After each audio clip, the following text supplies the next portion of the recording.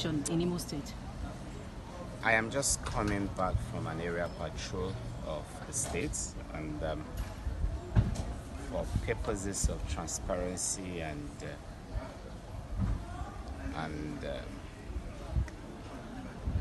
on the spot reportage, we embedded some journalists onto the patrol, and we saw that it was the reports shows clearly that the state is calm. So for me, generally, it's been a very peaceful enterprise so far. We will continue to be on our guard. We will continue to be at a state of red alert.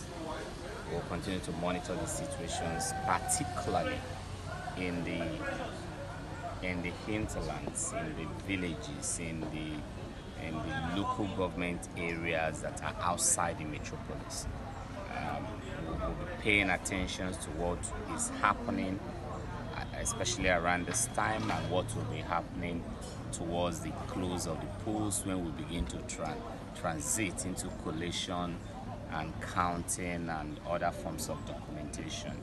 But for now, it's been generally a peaceful one, except for few incidents that we are actually responding to and dealing with.